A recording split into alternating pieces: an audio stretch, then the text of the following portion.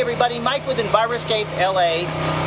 Just wanted to bring you to work with us again on another job. This is 2015 July, and we're installing subsurface drip irrigation. Now, why is my voice raised so loudly is because we actually have the machine on, and I'm going to show you this. Come and follow me.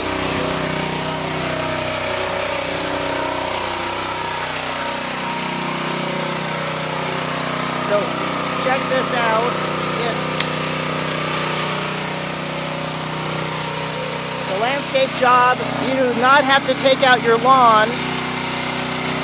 All you have to do is renovate your lawn. And here it is. We did not take the lawn out. You can follow it. Now this is what it looks like, the machine looks like when it does its thing.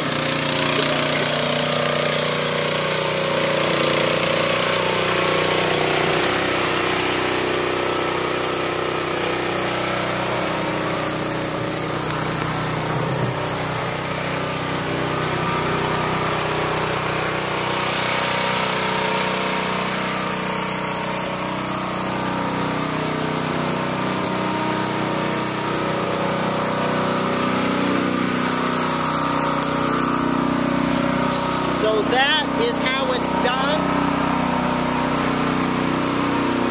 We just cut into the lawn. We cut into the lawn, and then we're going to connect all these hoses together. It's a small lawn. We've only been here an hour, and we're going to knock this thing out probably in another hour or two. So in a couple hours, bam! Your lawn is renovated. You're doing underground, watering from underground, so that you don't have to have any overspray. It doesn't get on the house, but more importantly, this kind of sprinkler system, so the Rainbird Copper Shield technology, will save you over 50% water. Doesn't get any better than that. I'm telling you, you've got to look into it. I've made other YouTube videos. In fact, we did the planters last week, and then now we're doing. Now check this out. When we do planters, there it is, but you cover it with mulch, and then you don't see it. The reason you cover it with mulch is because mulch looks beautiful. It retains the moisture. It has mycorrhiza, which is beneficial for the beneficial bacteria for the plants, and it just absolutely looks gorgeous. On grass, we go underneath the ground, and then we put an air relief valve, we put a filter. In fact, let's go walk over to where the filter is. There's the air relief valve right there, a little guy. And the reason we put an air relief valve is for the simple reason that every time the system goes on, if there's water, if there's air in the line and water pushes through at a high velocity, it goes poof. And the whole system will keep doing that every day, poof, poof, poof, over hundreds of times or thousands through the years. It'll wear your system out. So we put the air relief valve so it'll let all the air out when the water comes in. These are the valves. These are the Rainbird 30 PSI, 30 pounds per square inch. A little tiny debris, and we've only put this in last week. So that's how easy it is.